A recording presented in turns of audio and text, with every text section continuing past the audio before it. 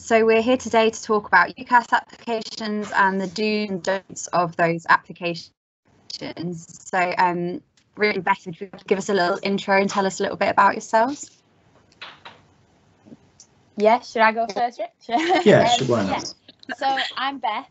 I am originally from County Durham in the northeast of England, and I'm currently studying veterinary medicine at the Royal Veterinary College.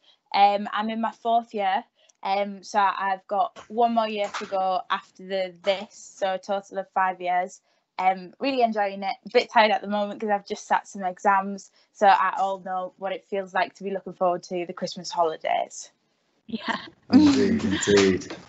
And yeah, thank you for that, Beth, and especially thanks for helping out today. Hi everyone, my name is Richard Evans and I am the International Student Recruitment Manager here at the RVC. A little bit about my backstory. So I was grew up in, born in Leeds, but grew up in Cambridge. I then went to Manchester Metropolitan University to do an acting degree. I then got a job in admissions at Manchester Met. And then I moved down to London to work for the Royal Veterinary College, and I've been here for like the last 9 years. So I've been working quite a long time in university recruitment and the admissions department. So yeah, it's a real pleasure to be chatting to you today, and we look forward to answering any questions that you guys have got. Brilliant, thank you. And I think your career as well, Rich, is a great example of like using your degree in different jobs and how some degrees can have really brilliant like transferable skills. I think that's a really it's a really good point, Emma. So I remember when I first started telling my mates at sixth form that I was going to do an acting degree, and they were like, well, why are you going to pretend to be a tree for 3 years? And but to be honest, I don't regret any of it. It was an absolutely incredible 3 years. I was doing something that I loved, something that I was really passionate about. And to be honest, it was those skills that actually led me to the career that I'm in now. So often I will be, quite fortunately, I can sort of travel the world and do presentations sometimes to, crowds of 500-600 people. And I wouldn't have probably been able to have done that so easily without, the sort of training that I had at uni. So, obviously this is a really sort of daunting period of your life, and you feel like, you've got to make so many different decisions, but actually, there are, as Emma said, there are so many different skills that you can take from one degree, and you might not end up getting a job in that, and that is absolutely fine, but still pursue it. Indeed, it's a bit different to Beth, because Beth, of course, you're doing something that is so specific, and yeah. I'm sure you're going to make a fine vet. But fingers crossed. Well, absolutely, I'm sure you will. But if you don't fancy being a vet, you could apply that to many different careers. Yeah, I think that's such a point, just university or higher education in general. There's so many different skills you learn within doing one thing. And I mean, even from being at university, I feel confident talking and leading groups, which is something that I've developed completely unrelated to veterinary, but will help me in other situations as well as my working life as a vet. Yeah, absolutely. Yeah, I think that's we're going to go on now actually to talk about choosing your degree, and I think that you both made really good points there about how, and I think that you can choose something that you enjoy, you can choose something you're passionate about, and it might be the thing you want to focus on at the time, but it doesn't mean that just because you're choosing something you want to study for 3 years, that doesn't mean you're then committed to doing that job or working in that area for the rest of your life. I think of it as like a first step. So I know it seems really daunting to choose, make this huge decision, but choose the next step or the first step, and it doesn't have to be your last one. You might end up somewhere else. Yeah, absolutely. So what do you think are some top tips for when you're choosing your degree? What do you think it's important to consider choosing a degree or choosing a subject? I think for me, I'm quite unusual in the world of veterinary students, in the sense that I never wanted to be a vet from a very young age. I always loved animals, but I always talked about joining the police force. I spent quite a lot of time in Spain in the summer holidays, so I learned Spanish, and there was talks of doing Spanish. And I come from a family of teachers, so that was quite a big influence in my life. But I think the key thing is to find something that your interests lie quite deeply in and that you can see yourself doing. And yes, take opinions from everyone else. Ask everyone else where they think your strengths lie.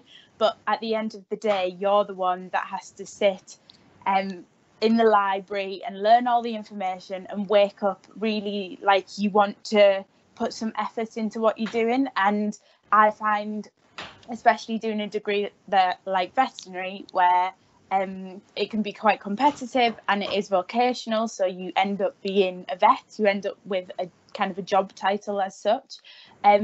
People will always say that's really hard, what are you going to do if it doesn't work out? And I think it's something that you have to consider, but I do really think that you have to go with your gut, and yes, use other people's opinions, but don't be afraid to kind of use your own head and your heart as well.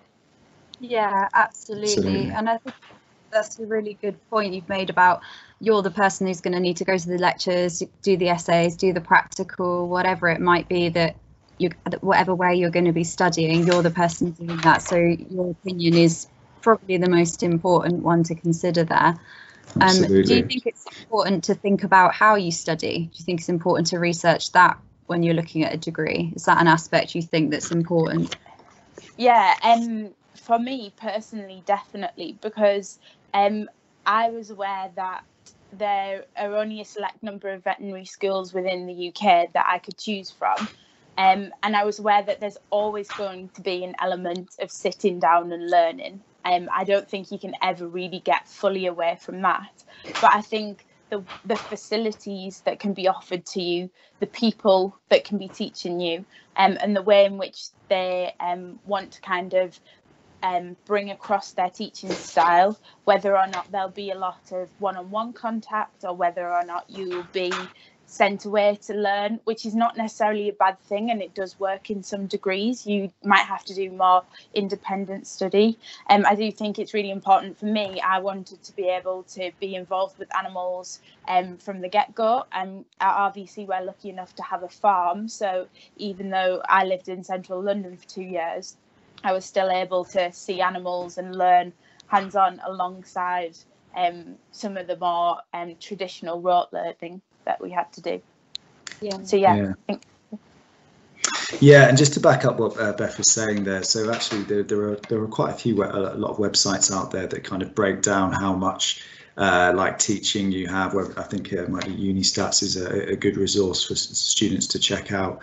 And just to sort of follow on those points, I think what you also have to consider is quite frankly where you want to be. Where do you want to live for 3 years? Because you could love the course and love the program, but if you don't enjoy the town or the city where you're living, then that can really sort of dampen or even ruin sometimes the student experience that you're going to have.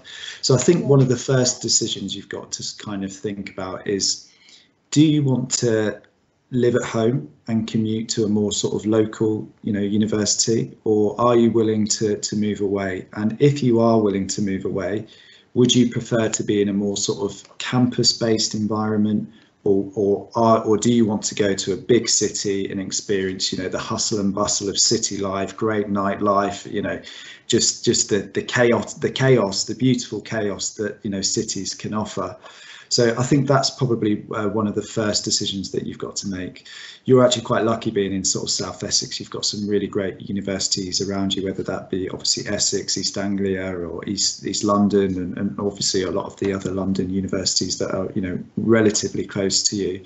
But yeah, really sort of work out how far you want to be away from home. And also you've got to think about, and that sort of ties in with finance as well, because if you are going to move away from home, then you will be living in student accommodation typically for the first year, and then living in a student house, which I know Beth is right now. And obviously that is going to accrue, add to your sort of debt that you're willing to take on. So you've got to sort of really think about those questions. And then when you have, look at the universities that offer that course.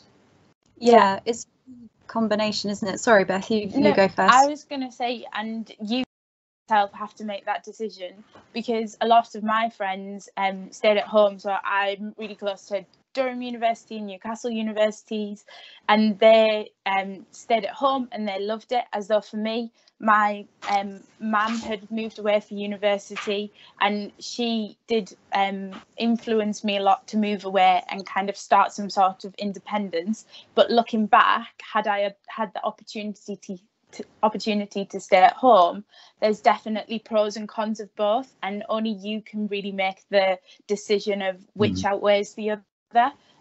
Because all of these stats, yes, they are really helpful, but I do think there's kind of a gut feeling as well between you and whoever's going to be supporting you the most at home, with where kind of your future lies. But yeah, I think it's really good point, Rich. And I think it's also like just backing up what you were saying there, Beth, about it being a real personal decision. My cousin, I know he went to Birmingham just because all of his friends from school also went to Birmingham. And when he went there, they kind of stayed within their kind of sixth form bubble. And then, in his own words, they didn't really branch out and meet many more people. And you've got to remember, like, I know it's such a terrifying thing, your first day at uni. I remember getting in my mum and dad's car all them years ago, and it was so terrifying but you've got to remember, absolutely everyone's in the same boat. Everyone's looking to form and meet, form friendships and meet new people. So you never get, I mean, can you remember your first day at RVC or first week there? Yeah, most definitely. And it is so scary. You think that you kind of almost put on this persona, and then you remember that you've got to go through all of the ups and downs of life and wait till 3 a.m, whether it's because you're socialising or you're trying to cram information in your head. And then you realise that actually everyone is in the same boat, and quite lucky at RVC in that because it's such a smaller university, I think there's a lot less people that travel in groups, knowing people. But I know that it's something that does happen at other universities. And if you know people that have the same path as you, that's fine. But I definitely agree that it's really key to kind of say yes to everything, and kind of branch out as much as possible, because I don't think there's another time in your life. Like for me, there was no other time in my life where I could justify or where I could see myself moving into Camden. It's just not something that I could really ever see. It's a lot more expensive. I have no family down there, but just to kind of put on my big girl shoes and go was something that I was really glad that I had the opportunity to do, and I don't think I'll ever regret that. Yeah, I think there's a few, just thinking about what you said, there's a few things I think are important there then. So when choosing your uni or your course, I think you want to think about what subject you want to study. That's really important. How do you like to study? Where would you like to study? The university, the area. Do you want to move away or do you want to live at home? So it's kind of like 4 key aspects, I think, there. So there's the course and the subject. How do you like to work? And the university, and I've forgotten the other one. Yeah. But I think it's important to remember it is ultimately your decision to make, because you will be doing that. And I think if you're not sure about living at home or moving away, you do get 5 options on UCAS. Make the most of those 5 options. I would suggest do pick 5 choices. And if you're not sure, pick a couple that are close to you, pick 3 that are away, and you could have living at home for a couple of options and living away for the others. And you can do it like that, and then you can kind of see what offers you get, and then you might end up with a couple of options to choose between. So you're sort of not having to make that final decision when you put your choices in. I think that could be really helpful. Absolutely. What do you think is important to know about kind of the application process? Is there any extra stuff sort of other than the UCAS application itself? Yeah, well, I think it's always good to check with, so if you're making 5 choices, always check individually with all 5 choices if there are any sort of extra things that you have to do. So I'll give the example from the RVC. If you're applying for our BEFS course, the Vet Med course, not only do we ask for a personal statement, we now ask for 2 things. We need them to fill out a work experience form, and we also need to fill out, it's called a supplementary questionnaire, where we ask them 3 questions about themselves. It's kind of similar to a personal statement in a way, but we ask them 3 questions and we need them to fill those out. Now, we don't necessarily advertise that. We do mention it on UCAS, but statistically this year, it's going down every year, but this year 15% of our applicants forgot to fill out either one or both of those 2 things. And unfortunately for them, it was an automatic rejection. So if you are doing, whatever course you're applying to, just double check there isn't anything additional that you need to fill out, because you want to make sure that you know that you've got a clean slate with all of them and you don't get an automatic rejection.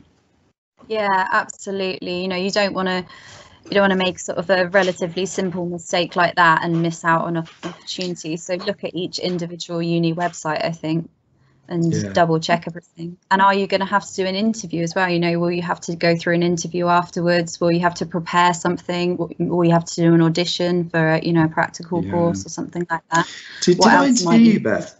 Yeah, so Rich actually interviewed me, and this I don't know where this kind of best my age too now.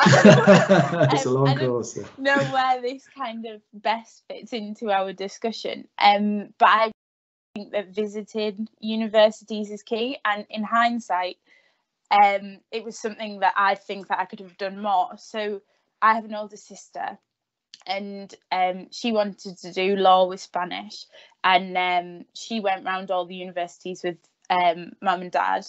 And I had a weekend job, and that was like I needed my money on the weekend so that I could save, and I was going to uni. And I actually didn't really go and look at any universities. And now doing work like this, it makes me realise what a dangerous mistake that was. And now it's even better because things are online, and I understand that there are lots of things that play into the fact that whether or not you'll be able to visit a university. Never mind distance, other commitments and all the rest.